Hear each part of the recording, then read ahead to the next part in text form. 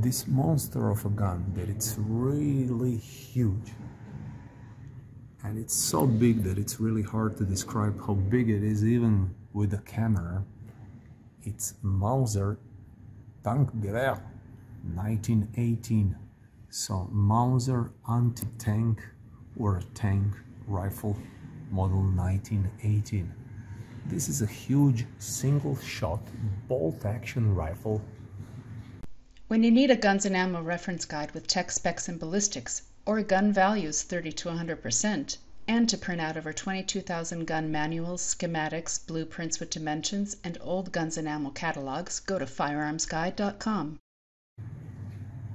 That weighs over 10 kilograms, which is around 22 pounds, and it's made to be fired from a soldier in a prone position, laying on the ground with a bipod, one shot into the like armored vehicle or a tank, and this should disable it completely. So German technology captured in the First World War in 1918 on the Western Front with a huge bolt.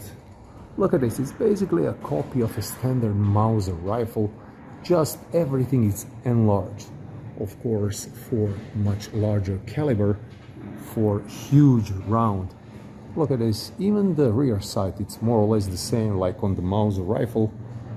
Here you would attach the bipod right here underneath the barrel, and then you would have the barrel, of course, with a fixed front sight.